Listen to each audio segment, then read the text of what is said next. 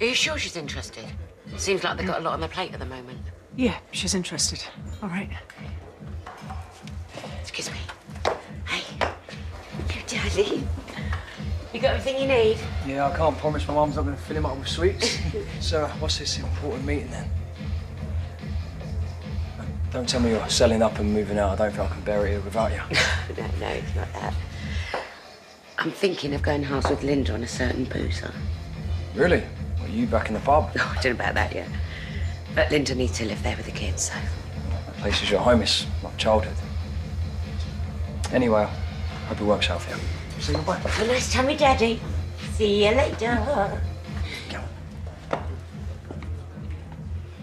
She'll be here. Yeah.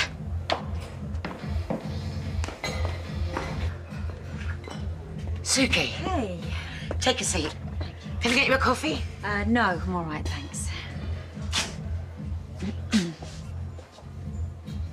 didn't think I'd make a business decision without my husband, did you? Sharon was. Met me properly at last. One of the stalwarts of Albert Square. Stalwart. That's a new one. Ah. For the tip-off. Though I am disappointed you didn't bring it to me first. So, Sharon, what's wrong with your gym? It's a good location. Busy at this time, so plenty of members. You on top of your books? Be my guest. I need the cash for personal reasons. I need a quick sale, so if that's not something you can do... Oh, I'm sure we can look Not a at... problem. Though I have no interest in actually running the gym. That'll still be down to you. Just how I like it. A silent partner. Much easier to keep them in line.